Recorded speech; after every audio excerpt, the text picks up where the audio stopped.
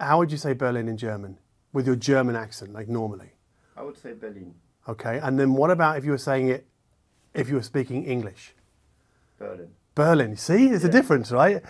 Berlin, with the emphasis on the Ber, Berlin. And then when you're speaking German, it's the emphasis on the in. Berlin, welcome to Germany. This video is brought to you by Roon 2.0, the revolutionary music player designed for true music fanatics. Click to roonlabs.com for more information.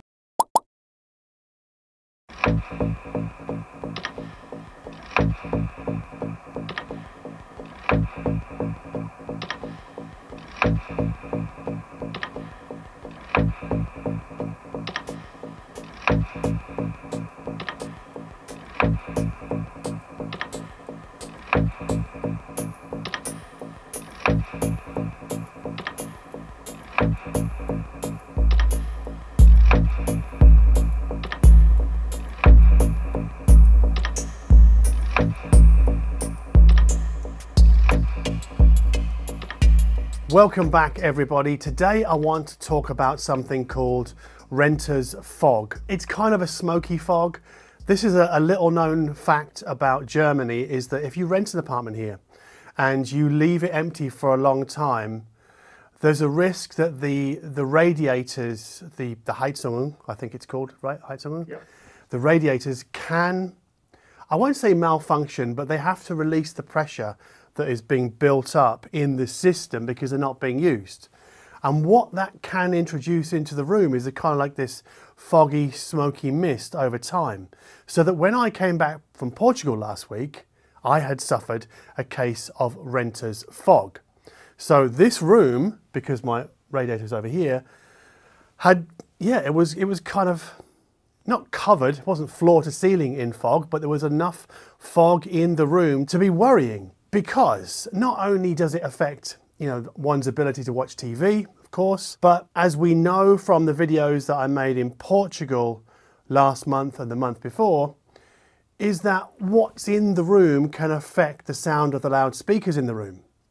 So because I just arrived back from Portugal, I quickly unpacked my Room EQ Wizard setup. So the UMIC 1 microphone, I put it at the listening position and connected it to my laptop. And I took a frequency response measurement with the renter's fog in the room. And it was pretty poor. Now, I think what's going on here is that the fog it's like a parasitic fog. And what it does is it kind of is drawn to anything that would behave like an aerial. So long runs of cable, even if they're shielded. So I think what was going on was that the fog was somehow getting into the cable. And because it's parasitic, it feeds on low frequencies, and it was causing some fairly wild distortions in the low end of my room, as the frequency response told me. Also, as I heard from the listening seat, because when I sat down to listen, I just thought this sounds really weird in the bass. So the measurement shows us, and I'll put that on the screen right now, the measurement shows us that we've got a large peak at 40 Hertz and another large peak at 140 Hertz. So I thought, no, that's not good. I'm going to have to somehow get rid of this fog. So I had to ask myself, what can I do to solve this renter's fog problem in my apartment? Now, I knew, very fortunately, that I had the emergency kit on hand. I have a box of AudioQuest Fog Lifters. They were stored over there. Now they're on the speaker over there behind me. And you have to build them. And then you place them under your loudspeaker cables. It stops RMI and EFI getting into the cable and messing with the electrical signal in the cable. And I'm calling bullshit on that. Because as we all know, the fog lifters are really designed specifically for the German market, specifically to tackle this problem of renter's fog. So what I did with gritted teeth and determination was I built each fog lifter, and I put each one under a certain section of my loudspeaker cable, also made by AudioQuest. And I placed them at kind of strategic intervals to effectively elevate most, but not all, of my loudspeaker cable off the floor. Now, of course, I could just drape the speaker cable over the back of my Kallax unit, but I didn't do that. I wanted to use the proper bona fide solution. So once I got the fog lifters under the cable and supporting the cable, I knew I had a better chance of solving this problem, because the fog is most parasitic, most pernicious with the cable on the floor, because close to the floor is where the renter's fog is at its densest and is most likely to kind of enter the cable. So by lifting it off the floor, even by a matter of inches, it really helps, I guess, reduce the attraction, so that the fog doesn't really know where the cable is anymore because you've lifted it off the floor. So the idea is that the fog lifters, when in place, confuse the fog can't find the cable as easily, and then slowly, I guess, recedes really.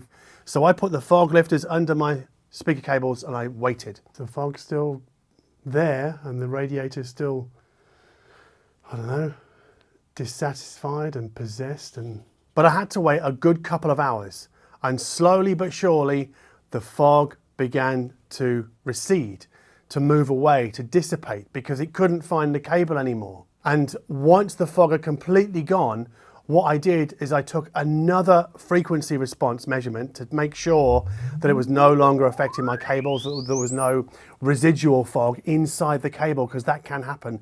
And sometimes you have to shake the cable pretty violently to get it out.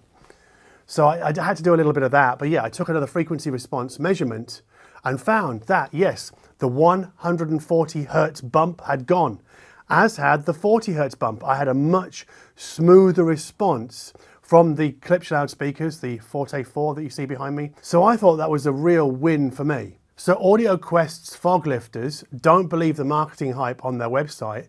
They quite clearly blow away the fog. They destroy it. So it allows us to hear in Germany, when we rent after we've left our apartment empty for some months, it allows us to hear our hi-fi system at its most musical, without the veil being in front of it, quite literally the fog veil in front of it. And we once again get inky black backgrounds, and we get treble as sweet as a condensed milk sandwich. And I think it's fair to say that AudioQuest's fog lifters compete with similar products selling for 2 or 3 times the price. I know it's insane, but it's true. It's obviously, I know it sounds ridiculous, but this is real for me. I mean, this whole renter's fog problem in Germany, I mean, Olaf had told me about it a couple of years ago. He's like, well, if you're going to go to Portugal, you've got to watch out for renter's fog. Yeah, I'm like, especially in the winter. In the winter, right, yeah, because the heating system is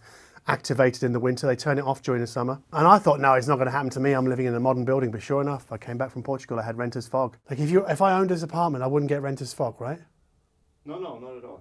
Anyway, if you liked this video, if you thought it was informative or entertaining or a bit of both, then please consider giving us a like down below. If you like my attitude to solving problems from the left field with products also from the left field, then please consider subscribing to this channel.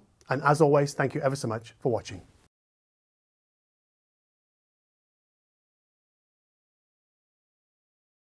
Renter's fog. And sorry, I lost it. Yeah. Like, what? You That was lasted a long time there. 3 minutes. I made it without laughing, right? 3 minutes. Hang on a sec. I got to is anymore because you've lifted it off the floor. So I can see you laughing. Yeah. Poor fog.